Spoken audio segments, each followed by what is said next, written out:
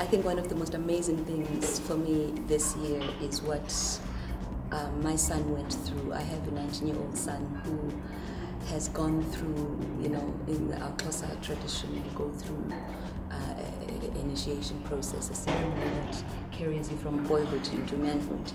And I watched my son embracing that experience with such maturity. He knew nothing about what was going to happen there. I knew nothing what was going to happen. Couldn't prepare him.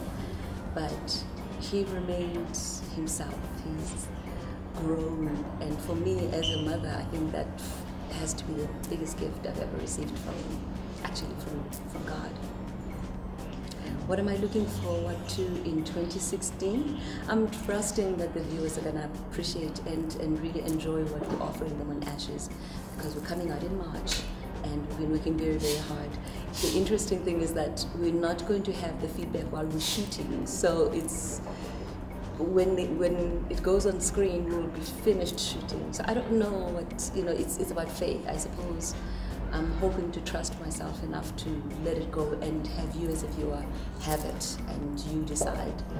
I think also what I'm looking forward to in 2016 is I'm about to turn 50. And for me, it is a time of significance. So I'm looking forward to finding out where this journey is taking me.